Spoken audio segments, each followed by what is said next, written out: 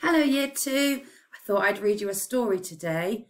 I've chosen one called Millie the Meerkat because I thought it's about one of the biomes that we've been learning about.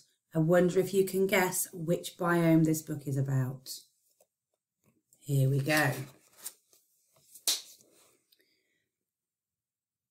There was once a young meerkat called Millie who was bored as she sat on an earth mound taking her turn as the lookout.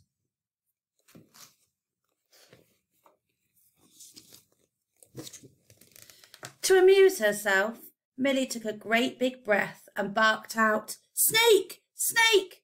A snake is approaching the baby meerkat's burrow!"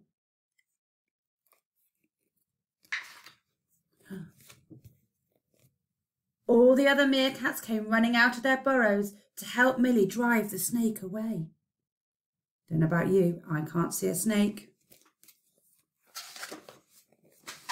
But when they arrived at the top of the mound, they found no snake. Millie laughed at the sight of their angry faces. Dear. "Don't bark snake, Millie," said the other meerkats, "if there is no snake." Later that day, Millie was feeling even more bored, and she barked out again, "Snake! Snake! A snake is approaching the baby meerkat's burrow." Think they should believe her? To her mischievous delight, Millie watched as the other meerkats rushed to the mound to help her drive the snake away. But when the other meerkats arrived at the top of the mound, they found no snake. Again, Millie laughed at the sight of their angry faces. "Don't bark snake, Millie," repeated the other meerkats. "You must only bark snake if there is actually a snake."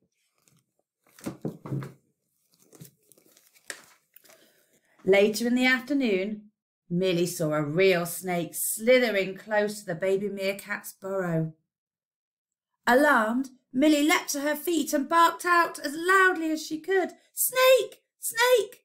A snake is approaching the baby meerkat's burrow." Do you think they're going to believe her?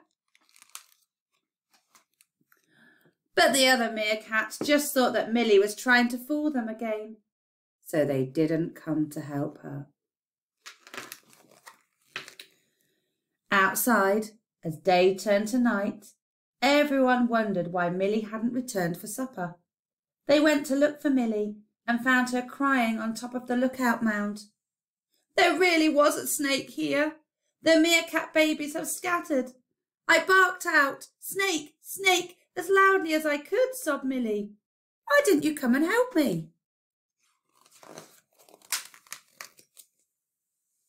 A wise old meerkat tried to comfort Millie as they walked back to the village. "We'll help you look for the lost meerkat babies," he said, putting his arm around Millie. "You have learnt an important lesson today, Millie. Nobody believes a liar, even when they're telling the truth." The entire meerkat colony helped Millie look for the lost babies, and once they were all found, they took them up safely in their burrows. Millie was very sorry for what she had done and promised that she would never lie to her family and friends again. Okay, well done if you guessed that the biome that was in this story was the desert. Fantastic. Listen out for another story soon. Bye.